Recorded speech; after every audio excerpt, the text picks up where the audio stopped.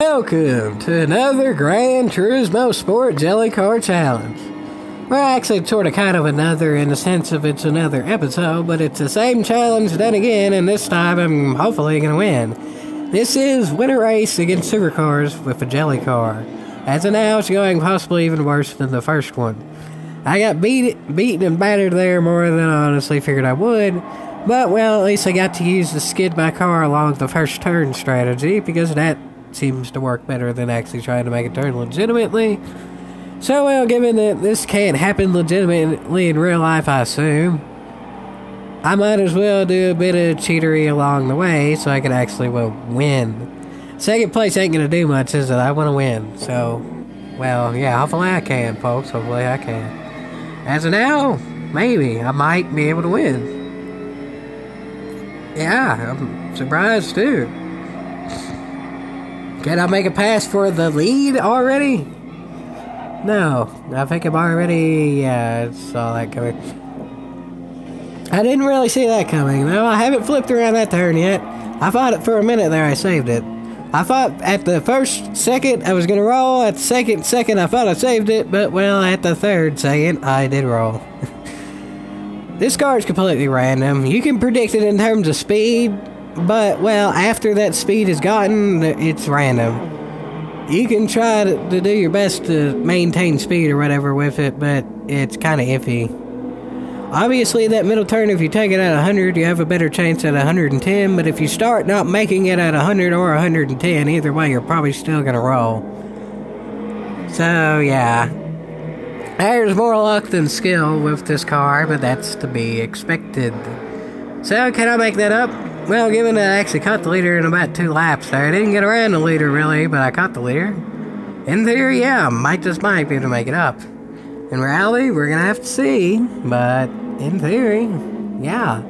I have a much better chance this time than last time. That first turn strategy seems to be working very well. And also, I just know the course better. I know what the car's gonna do better. There's no way to know it good, because, well, this car ain't good. But I do know it better, so that's better than nothing, I guess. And, yeah, Jiminy Cricket, I'm already in a battle for the lead there, side by side. And, well, I got second, and now I got the lead. That was quicker than, not as quick as I got second, I got the lead there. I was a battle for the lead in the sense the second was in first draft, and I was getting around second, but, well, by the time I actually got around second, there was the first turn, so then I got around that turn quicker than lickety split, and I got, well, around to the lead. I ended up getting around to leading in the race, didn't I? I got around to it eventually. But as I go around and around and around this course, hopefully this car doesn't go around.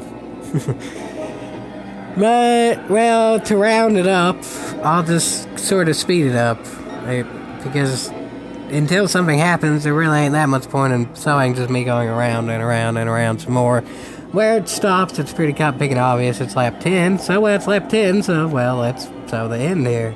It's looking like I might very well get a win, and Jiminy Cricket, it's actually looking like I might lap some cars. So that's something and a half right yonder, ain't it? I wasn't really expecting to lap cars in this thing, so, yeah, you know, because that McLaren is slower than the Camaro there, yeah, that's realistic. But nonetheless, I got to win. Yeehaw. I don't exactly feel like this is, or that's an NSX, I think. But nonetheless, either way, an NSX or McLaren or whatever it is behind the Camaro shouldn't be slower than the Camaro. But then again, I'm ahead of the Camaro by a lap and a car length. And I'm in a PlayStation 3 controller. So, well, there you have it, folks. I won the race, I lapped some cars, and, well, can't really complain about that. A jelly car is able to beat Supercars. That's pretty big and awesome. And there will be even more completely, depending on the car. Yeah, just keeping it pretty big and awesome. No need to sugarcoat it. It's y'all's opinion of what y'all want to see more of, trying to win a race or just downright stupidity. But nonetheless, there'll be some of both in the future. So, yeah, I think that's fair for y'all, no matter what y'all's preferences is. Well, what y'all's preferences is, maybe just leave it too. If y'all want more just random shenanigans, or if y'all want me trying to race more, like actual race with these, whatever, I can do both, maybe. But that's part of the fun, is maybe not. So, as always, yeehaw.